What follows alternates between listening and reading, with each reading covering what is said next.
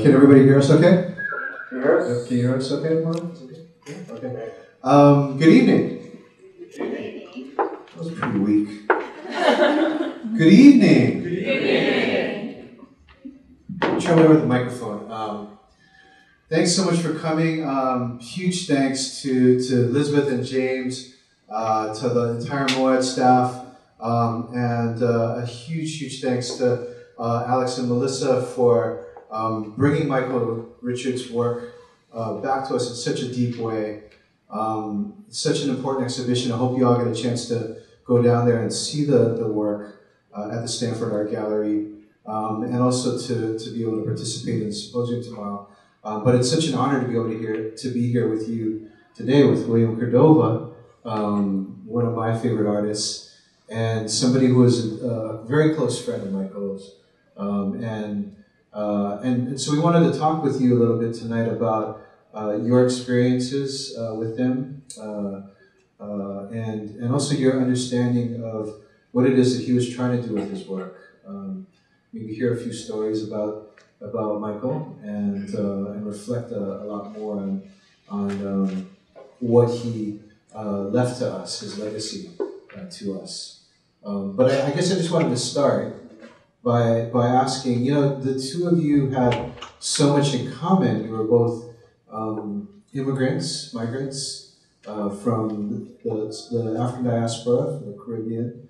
You from Lima, he was born in Queens, moved to Kingston and pretty much was raised there. And then you find that you get to meet each other in Miami in the late 90s. And I guess the first question I wanted to ask is sort of, what were the circumstances around which you met, and what was happening in both of your worlds at that time in the late 90s in Miami? It seems like it was a really fertile time for a lot of ideas, a lot of culture, a lot of production. Yeah, overall I knew Michael for a short time, I should say, like 5 years. And we both met, am I coming out clear? Yeah. We both met in fall of '97 in South Beach at Art Center South Florida Community Center that had studios for visual artists. I was coming back from Chicago after undergrad, and he was just coming in from New York doing a residency at the Art Center in South Beach. And it was the second day that I was in Miami, back in Miami, and I was walking with my friend Louis, also an artist, Louis Kisbert, through the Art Center. Yeah, because Louis had a studio there, but he didn't know people. So we were just walking around, and Michael's studio was open, and we just started talking, and that's how we met. And I kept coming back, and until eventually I got a studio, but it was just down the door from him. And that's how our friendship began. So we were both brand new. Mind you, I never lived in South Beach, didn't go there frequently. It was also very different in the 90s and the 80s. I used to go there as a teenager. It's not a place you want to live. It still isn't. For different reasons, though. For different reasons, yeah. Yeah. But back then it was a lot more affordable, and we were in a studio for $110 a month. So, which is what I did, and so it was a lot more eclectic. I mean, there was a lot more things going on, and a lot more diverse. So that was the tail end of it, though, because we met in '97. By 2000, most of South Beach was already gentrified, and Cracker Barrel and all the other companies that moved in, and the Art Center got smaller and smaller. And You said Cracker Barrel? Yeah. Cracker Barrel moved in? Yeah. And that was like the end of the neighborhood? Oh no, Cracker Barrel's here. Well, the Gap, all these other corporate Starbucks and all these places. Yeah. And then the long slide to where it is now? I don't go there anymore. Yeah. But that's how it started and how it ended. I was really interested in the art scene, what was happening then. I mean, you were both young artists. This is a period where like hip hop is just taking over, but it's also a period in which like Tupac had just been killed, Biggie had just been killed, and there's a period in which it seemed like folks were trying to figure out where to go, what to do, right? And then a couple of years later, Thelma Golden, Studio Museum in Harlem, kind of gives a name to your generation of artists, calling, kind of jokingly post-black. But I'm curious, like, sort of, what were the kinds of things that you were thinking about at that time, you and Michael? What kinds of stuff was in the air? You know what I mean? Like, where do you guys see each other in each other's work at that point? I think our conversation was extremely critical. Things that we can't talk about right now. Still? No names and no mentioning places either. Okay. What can you tell us? 20 years later. Well, you mentioned Tupac. Tupac was very popular, but I think a lot of the younger generation gravitated to him more so in Miami than Biggie Smalls because of his lyrics. There was actually a pirate radio station in Miami that played Tupac 24/7. Miami is also one of the few places in this country where has the highest amount of pirate radio stations. They just can't shut them down. They're mobile. But and I used to know a couple of the young fellows that used to go there, and they ran the Tupac radio station. Because I think there's an Elvis Presley radio station somewhere in Memphis, but that's 24/7. But this is Tupac, and so they used to go to Office Depot. These two young men, and they have a big book with just Tupac pictures and articles and everything about Tupac. At Office Depot? Yeah, I used to work there. Oh, I see. I used to work in the copy center on the weekends. And so I didn't have any bosses over me, and so they would come in and just make photocopies of whatever they wanted. And I would just write, order was late, it's free. But yeah, these Smalls is great rhymes, but it was about fantasy. Whereas Tupac was not about fantasy, not the bulk of his work. And so I think a lot of people, younger people, gravitated more to that than anything else. Yeah, one of the things that you and Michael bonded over, though, was music in a lot of ways. Oh, sure. That was the first thing we talked about, was music. And then we talked about a lot of his work. I think mostly because he wanted me to help him with the sculpture pieces. It wasn't just me, it was a lot of us who went and helped him.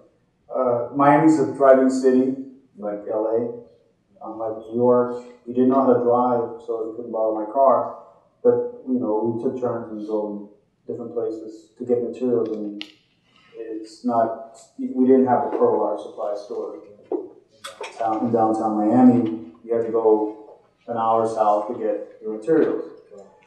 So there's all these things. So a lot of us were very active in making sure that he was taken care of. Yeah, because he's fairly new there. Didn't know how to get around, especially in the city. The South Beach it's like a small island basically, and to get out of there you have to take a bus, and the bus takes 45 minutes, just to get to the station. So, most of our conversations involved music, then our work, and then we got deeper into our own backgrounds. Because of course Miami then had a larger West Indian community, which has moved more west and north of South Florida. So it's so interesting because perhaps the most popular piece, or the most well-known piece of Michael's, is Tar Baby versus Saint Sebastian, and it seems as if the two of you started working on that, or you started helping Yeah, I started helping him with that, and he just showed me the process a lot.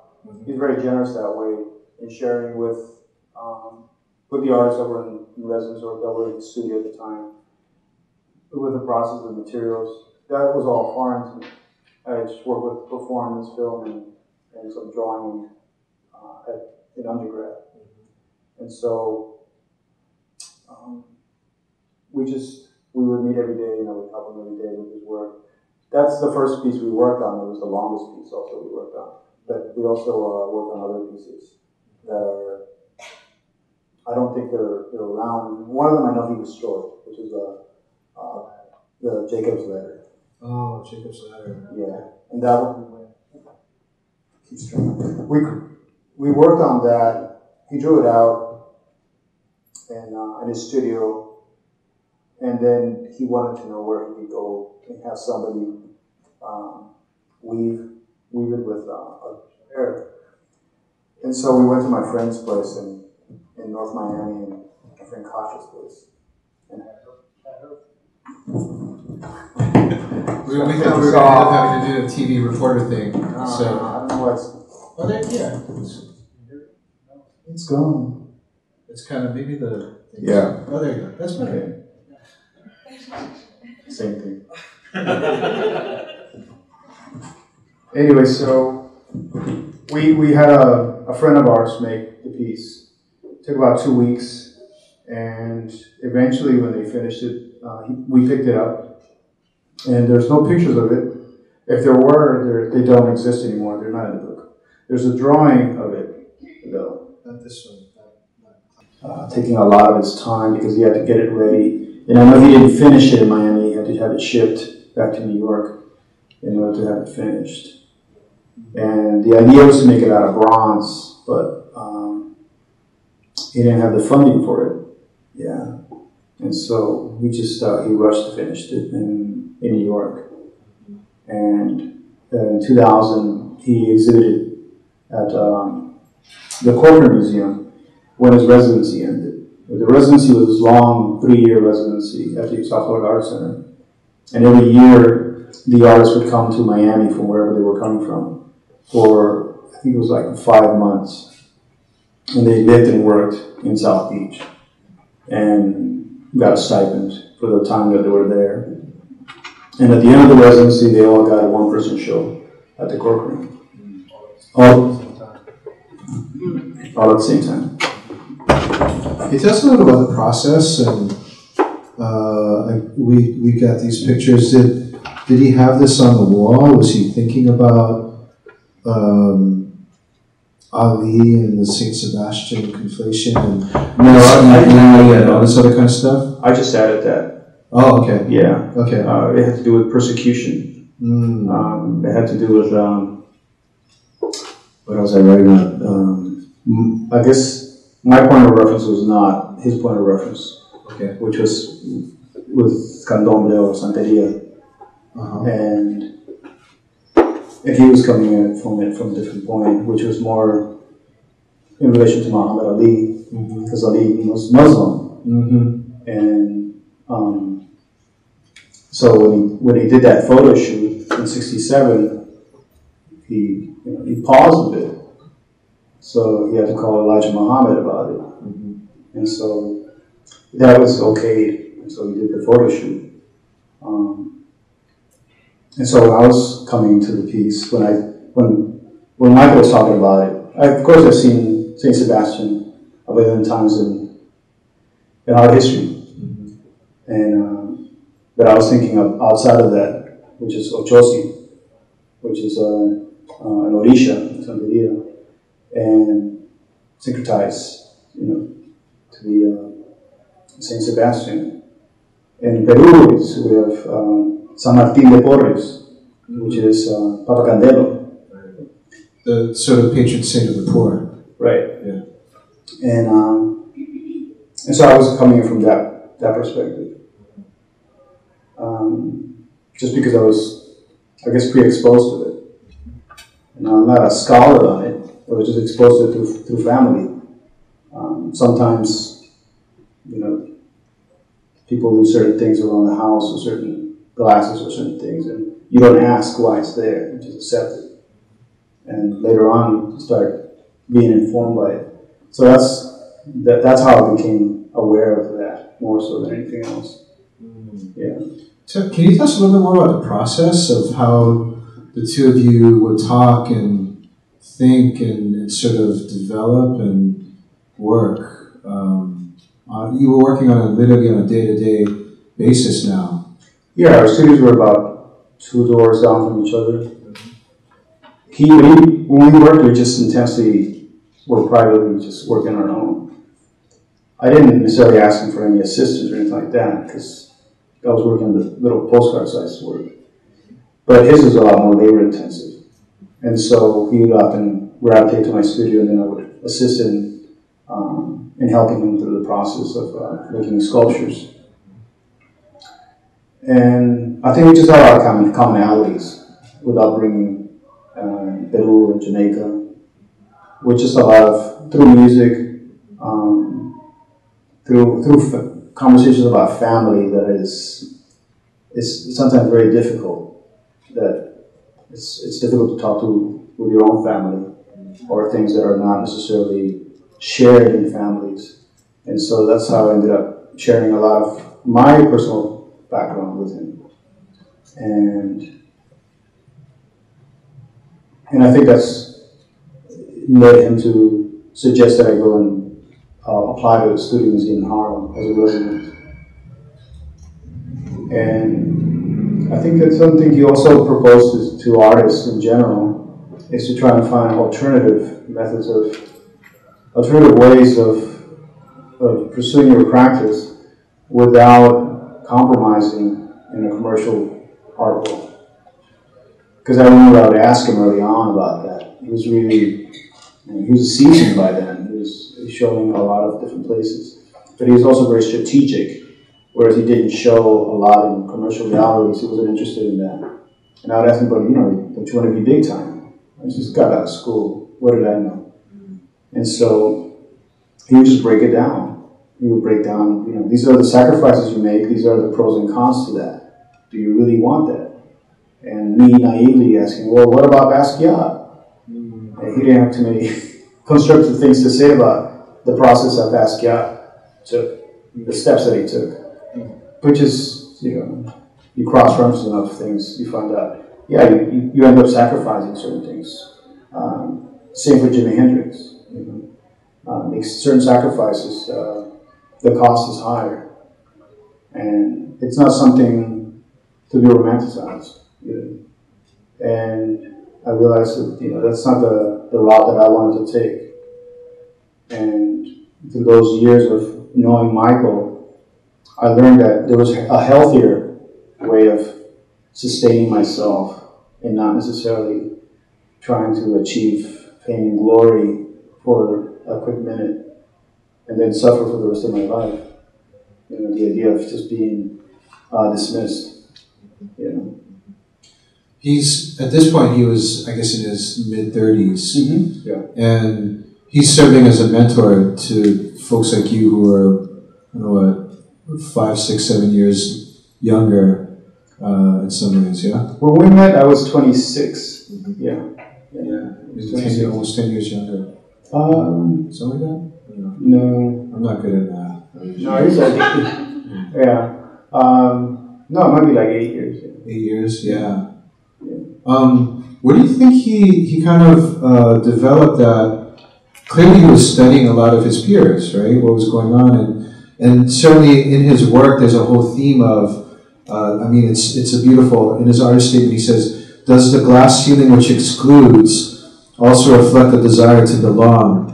Which kind of blew my mind, right? This idea, you think of the glass ceiling as something that you're looking through, but he was thinking of it as a mirror. And seeing reflected back, like this idea of ambition, but also realizing very much that you're on the other side of this ceiling. You can see through it. You can't get there, and you can see yourself and your own ambition in it. And so I guess I was curious what you thought was where he kind of developed that kind of outlook and decided, because later on, of course, he becomes an installer, an art handler, and all these different types of museums in New York, but he's very much on his own path. He decides that he wants to take the route that makes him feel like he can do his work and have control over it, which classically we know Jimi Hendrix and Jean-Michel Basquiat did not have that when they started getting involved in the game. It was always chaotic in terms of protecting themselves. What do you think that he came to that conclusion from? Yeah, I would say that in the music industry, there's always a one-to-one relationship, audience and musician. So you don't have to impress the press or the academics, the art writers or historians. You don't have to impress them. You can impress one historian in the arts, and they become famous. Doesn't matter if the people like it or not. But in the music industry, you have to impress the public. Doesn't matter if somebody's telling you you're the greatest thing in the world. If people don't like it, it's not going to do anything. It's going to sell. I think he understood that very clearly and had worked as a preparator to sustain himself the way that most artists do. And he would talk a lot about that. And I didn't want to work that close to the industry in general, so that's why I worked at a copy center place. And there's also not that many institutions in South Florida. It was always a grassroots place, more so than anything else. Now it's not. Now it's like a circus, but we'll elaborate on that later. Right. But at the time, in South Beach. Yeah. It's I would say that he made very, very conscious decisions to work a certain way in his practice and to sustain himself a specific way in order to sustain that practice and his ideologies. And that was not foreign to me, that I saw he's getting all these museum shows constantly. He doesn't show in commercial venues. And I was inexperienced, and so I just equated both of them. I thought, well, you should show in galleries, you should show in museums, but galleries make money, and it's not that simple. It never is. And so he would just talk to me about these things. And I think everything he said has come to be exactly the truth. Everything that he told me, everything he suggested. He said, I told him, I said, I don't know how to put spackling on the wall, anything like that. So he said, you don't have to do that. Just do art residencies and sustain yourself that way. Don't try to be anything else. I get introverted in public. And so he said, we would go to receptions, and I would be in the wallflower, just afraid of everything. But he said, you don't have to do anything, just do a residency and let them take your work to curators, to the public. I had never done a residency before. They said, well, I did a PS1 residency, I'd done a student museum in Harlem residency, and later on he did the LMCC residency. And I remember visiting him there. This is a year before I went to grad school. And while I was still in Miami, I kept thinking about what is a residency I should do for you. And it did help my practice. I just ended up doing it for 10 years instead of a couple of residencies. But the first two residencies that I really did do after I graduated were the two that he told me to do, which is Student Museum and LMCC. And then I just kept doing them up until 2014. And it kind of points out to the importance, right, of institutions like the Student Museum or MoAD that are able to support ecosystems of young artists of color in a lot of ways. Yeah, absolutely. And it's something that I also try to pass on to younger artists, to students, visiting community colleges, or just working one-on-one with local artists in places that I've been to, residencies that I've done. So I'll just continuously reach out. Because that's something he did for me. He didn't have to share that information. Later on, I found out that's rare information that he was giving me, a lot of friendly advice. Whereas a lot of successful artists will say, don't tell anybody anything, William. You know, keep it to yourself. You don't want these people competing with you. But I don't see that, because whatever I do, nobody else is doing. How you can compete with that? And if somebody wants to do a piece and they get the show and I don't, well, that's fine. You know, there's room for everyone. Yeah. So that part of his legacy, in a lot of ways, is this notion of building a different kind of ethic, not just a different kind of aesthetic, which is what every artist is asked to do, right? But a different kind of ethic in practice. Yeah, absolutely. Yeah. It's something that I still do. I slow down with the residencies. I just like to slow down and stay in Miami with where my mom is. But I still reach out. I still travel. I still do a lot of different talks and studio visits, and organize also exhibits. Yeah. Because that's equally as important. If you have access to all these resources, you should share them. So I organize also art exhibits in different places to do that. I wanted to ask you something a little bit different, which is about how you saw his particular aesthetic, right? You were talking a little bit before we got started here about the dualities that you saw in his work, and I was wondering if you could explain a little bit more about what you meant by that. Yeah, I think we were talking about Saint Sebastian, Saint Michael, which sometimes I would call him that. You would call him Saint Michael? Yeah, or Legua, but not that many times. But and so he would ask me about that, and we had a conversation about it, because I wrote an essay about Basquiat's spiritual influences, which come from his mother's side more so than his father, and who was practicing. She was Puerto Rican, and practicing Santeria. And so you see that early on in Basquiat's work, and then the images on the screen will show you one of his early works from '82. It's a double-sided sculpture piece, which has a Lego on one side, which is, I don't have a pointer, but with the cowrie shells. And then a shoe on the other side, which is the trickster. Yeah. And so, I thought of as twins, or as related, as brothers in some ways. Right. Yeah. Jekyll and Hyde, which you can see, which is that image of one of Basquiat's last catalogs from 1988, and he actually drew that out. So it will syncretize a lot of orishas that way.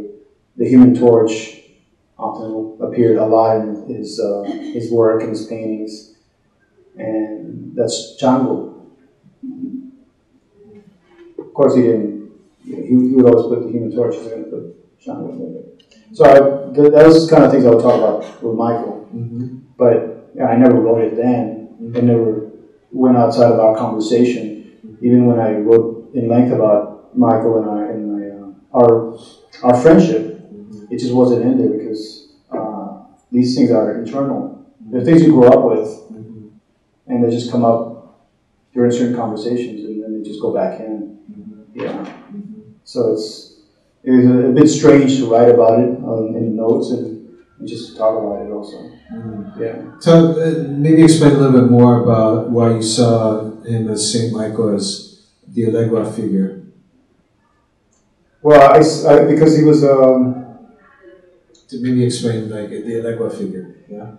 Well, I would see him more as that, whereas the shoe would be Basquiat. Right. Yeah. Whereas Michael didn't have the issue side of him. There wasn't that part. He was just very laid back, extremely generous, mm-hmm. and very protective also of his friends. Mm-hmm. And that's something that was not something that I was used to seeing in Chicago or South Florida. Mm-hmm. Mind you, I was just coming back to South Florida, but still. So. But Allegua being the person who opens the doors, who allows. The person also protects the home. Yeah, protects. Yeah. Right. Uh-huh. So I saw him as that. Mm-hmm. Yeah.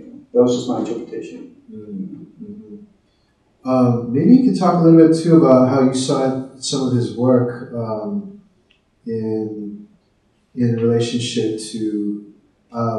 Here's the piece Winged, which is what the exhibition at Stanford Art Gallery is called, and how his influence appears directly for you. This is a piece that you named for Geronimo. Geronimo 1 and 2. Yeah. One being the Apache Indian, Yeah. and the other one being Geronimo Jijaga, former political prisoner in Black Panther.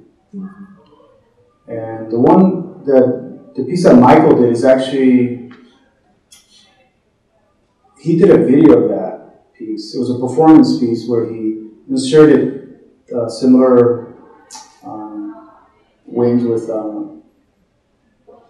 think they were made out of metal, I don't know, very thin. He inserted in his arm. Whether he did or didn't, you can't tell. It's just his arm, and you see him inserting them, or somebody inserting them. And the video, I don't know what happened to it, but it's something that I always went back to. But and then he made this piece later on. I think he did it in '98, but it's his third. I guess we finished it in '99. But yeah, I was thinking of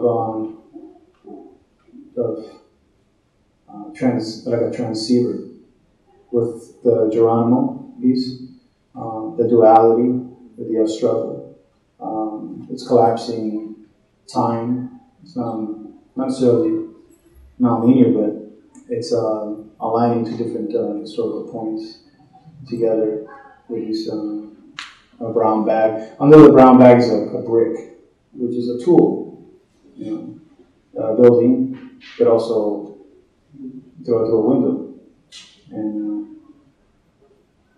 so I've done many pieces that allude to Michael's work or his ideas, but they're not necessarily very literal. They tend to be more abstract. Yeah. One of the things that I just thought of as you were talking about that, you contrast the brick and the feathers, and of course Michael. So much of the work that has survived is about flight. Is about trying to the sort of duality of flight versus a burden, holding a burden. This idea, like, what's that? Transcending versus being drawn back down by gravity. Right. And it made me think too of like Kendrick Lamar, right? Levitate, levitate, levitate. And so it seems as if like your piece, and I mean, maybe Kendrick saw these pieces too, like are all in conversation in some kinds of ways. Well, yeah, I think the mind worked more like radios, receivers and transceivers. Mm-hmm. And so in some of the other images, they're doing the same thing. They're radios. Mm-hmm. They're offering communication. They're drones. Mm-hmm. That one I would say is a lot more related to flight. Mm-hmm. That one entitled Encore. Mm-hmm. Yeah.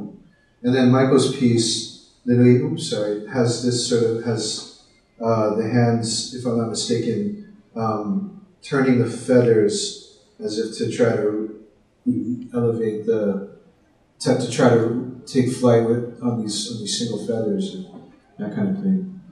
Yeah, that was before we met. Mm-hmm. A lot of that work was before '97. Uh-huh. Yeah. I didn't see that piece. There's a lot of work I didn't see, but there's a lot of the work that I did see and I never saw again. Mm-hmm. Things that he made in Miami, sometimes would often make them and then destroy them without documenting, or if he did, I just didn't see them. Mm-hmm. But I also think that our conversation just influenced me to do and create a lot of my own work with him in mind, whether it was conscious or subconscious. Mm-hmm. This piece, Bandit Gypsies, Greatest Hits, that was made within the year that I was at the Studio Museum in Harlem.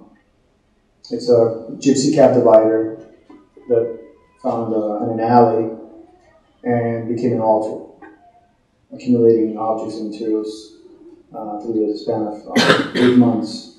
It's a reference to the band Gypsies, Buddy Miles, Billy Cox, and Jimi Hendrix group, which was short-lived. But it's also a reference to gypsy cab drivers who are usually immigrants who have degrees, PhDs, but can't get work because they don't have certain paperwork in the U.S. and they have to drive gypsy cabs. But I would always share stories, or they would always share stories with me of where they came from. That's something I came into in mind when creating this piece. And there's a photograph of Michael in there next to Malcolm. Malcolm X. Yes, Malcolm X. You want to talk about that a little bit? Michael and Malcolm X, the juxtaposition of that? We were talking about a rubber machine gun from a prop store that I bought. And so we did a photo shoot, and it didn't come out very pretty. And so that's an outtake. I've never shown them. Can you see it very clearly? No. Can you make it bigger? No. I don't think so, unfortunately. No. I had another question, and I wanted to open it up to the audience, which is, so the time that you got to spend with Michael in Miami was brief, but you guys became friends and stayed in touch. Yeah, I internalize a lot of the things we talked about. It's like pulling teeth to talk about a lot of it, because I just never really talked about it in length. I wrote about it, but I also edited a lot.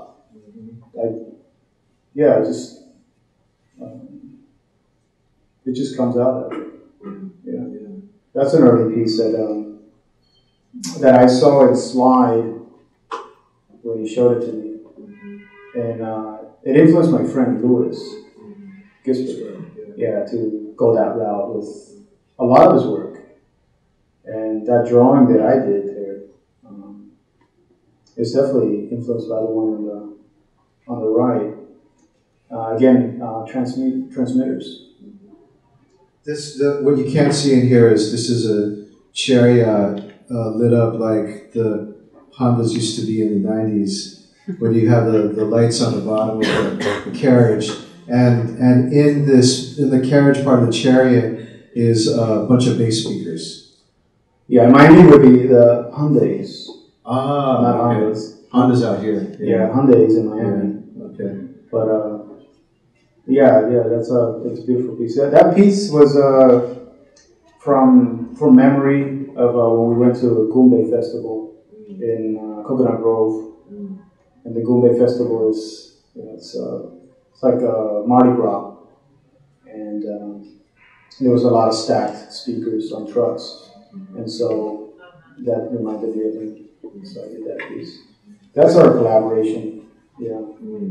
Wish it were true.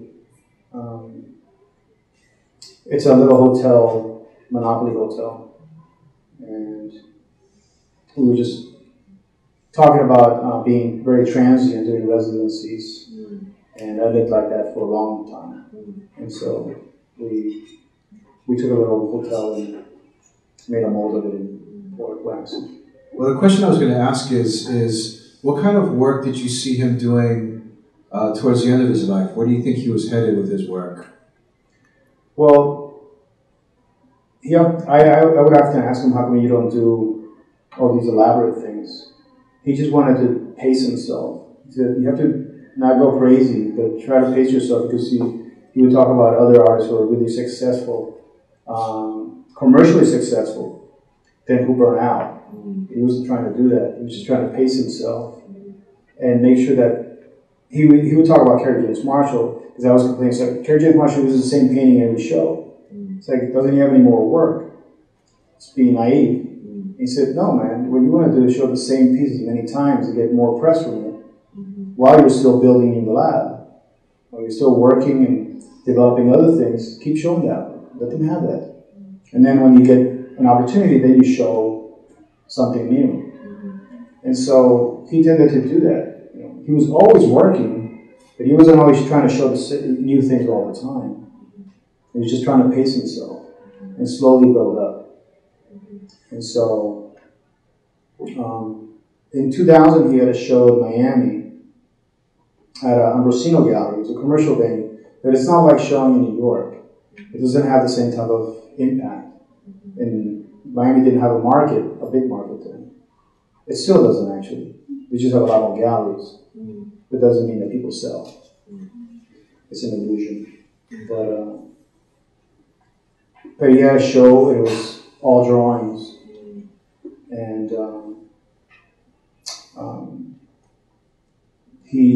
I told, why did you make these bigger?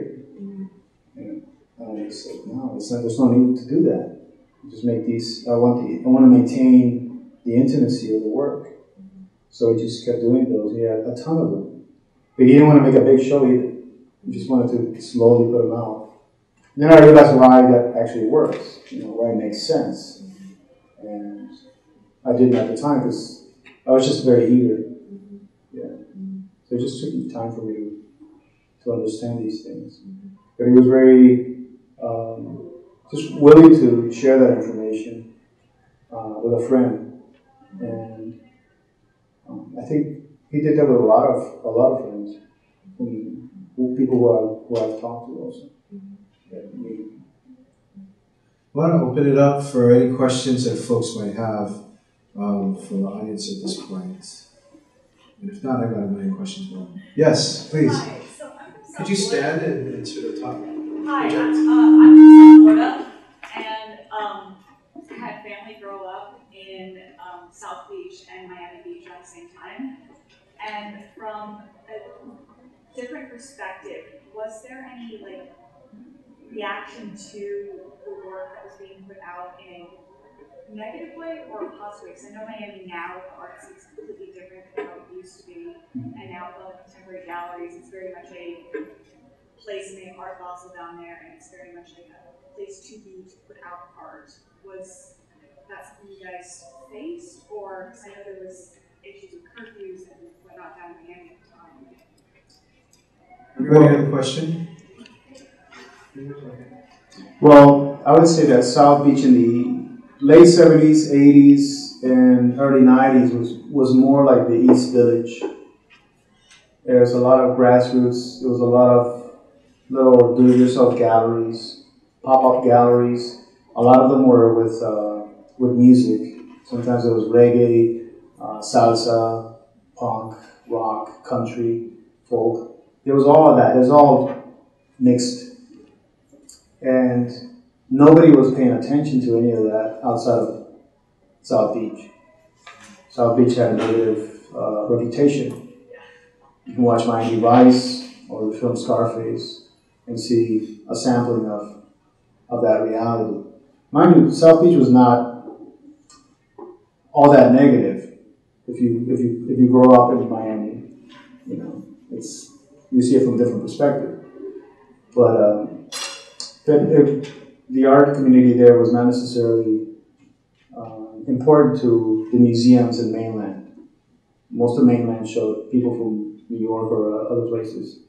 Not all museums did that, but yeah, it just wasn't supported.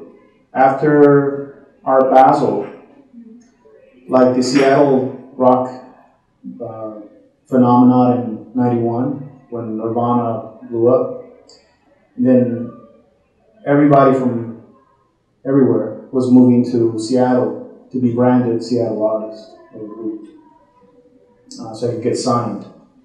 So the same thing happened to Miami after 2002, because the first 2001 Art Basel was canceled because of September 11th. Afterwards, people saw how much there was going on down there, and it's a lot of opportunities in real estate and renting places cheaply. And so all the artists started moving to South Beach, and then they found out it's too small, so they ended up moving into mainland and gentrifying everything. And so a lot of communities are still affected by it. I would say the Miami art scene is... It's interesting. I really don't think it's that interesting. The reason, not to dismiss what you said, but I probably would say the same thing you said if you hadn't said it. It's interesting in the sense that it's all the same sort of thing.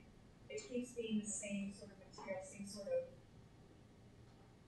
objects, and from a standpoint, it's very much a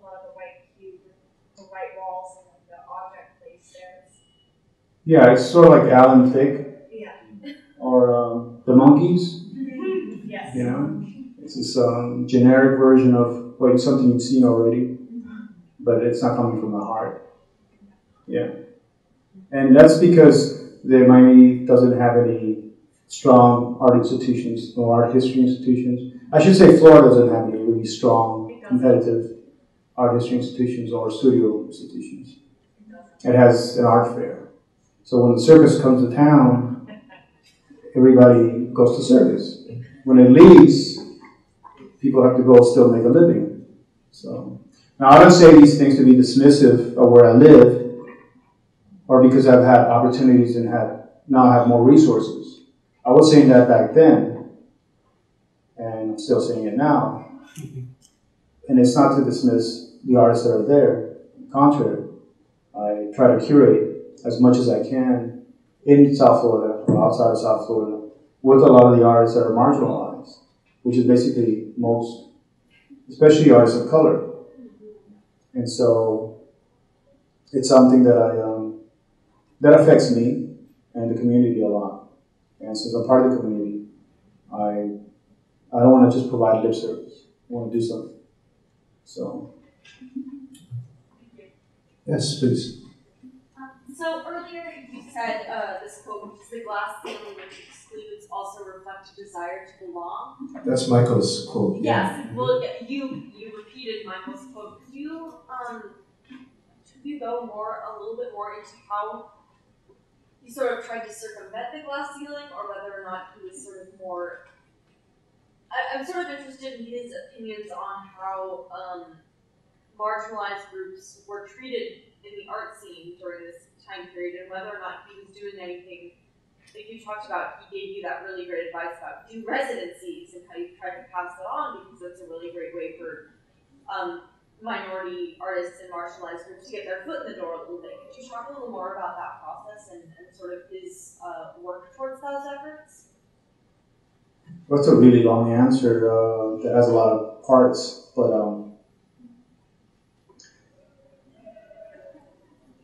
I think by the time that I started doing residencies, things had changed. Not necessarily in a great way. The New York art world was very different. So to sustain yourself, if you were a person of color, if you were a black artist, you had to do a lot more things than your counterpart would have to do. Because not a lot of black artists were represented in commercial galleries. There were far few in the 90s. A lot of those things changed when Thelma Golden and Christine Kim started taking a different, direction when you mentioned freestyle in 2000. And so that strategy worked for what they wanted to propose. And so we started seeing a lot more artists of color in the mainstream market. I don't think Michael would have necessarily embraced that mainstream market the same way that Terry Atkins did not necessarily embrace that mainstream market. Terry was older than Michael, a generation older, but there were artists like them, Deborah Willis. A lot of these artists were from generations that were not necessarily, they didn't have an option. You know, there's Barclay Hendricks, who's now celebrated, didn't have a gallery representation back then. William T. Williams, the same thing. These are all gays. So it didn't matter whether you had the degree or not. So I think I also avoided commercial galleries for a long time because of what he shared with me. Yeah, he instilled it in me. It put fear in me to even work with him. So maybe it might help to also read some of the rest of his statement, his artist statement here. He says, does the glass ceiling which excludes also reflect a desire to belong? My current body of work investigates the tension between assimilation and exclusion. By focusing on issues of identity and identification, I attempt to examine the feelings of doubt and discomfort which face blacks who wish to succeed in a system which is structured to deny them access. How do systems of representation and the portrayal of success both seduce and repel?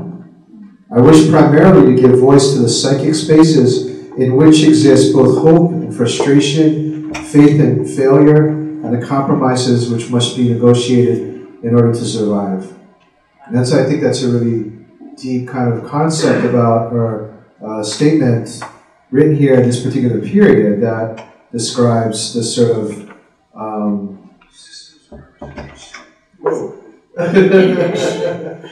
which describes sort of the literally the existential kinds of feelings that artists of color faced in that particular moment, and to a large extent still do. Yeah, not to a large extent. What am I saying? That's artists of color still do face in so many ways. Yeah, I don't think that people see it that way in general, because you might see a handful constantly in the press, but it's not necessarily that way. Yeah, if you think about it in terms of music, going back to Seattle town, people always remember only 4 bands, or maybe 2. But what about the other 100? They're still around, but nobody thinks about them because there's only a certain amount of space was made for those because of because corporations were dictating those things. In the art world, it's a different type of corporation. There's a certain consensus historically where only a certain amount are allowed in. And even though there's strategies that have been created to change that, to kind of monkey wrench it, it's still not. It still goes back to that. Yeah. Thank you for the question. Other questions, comments, thoughts?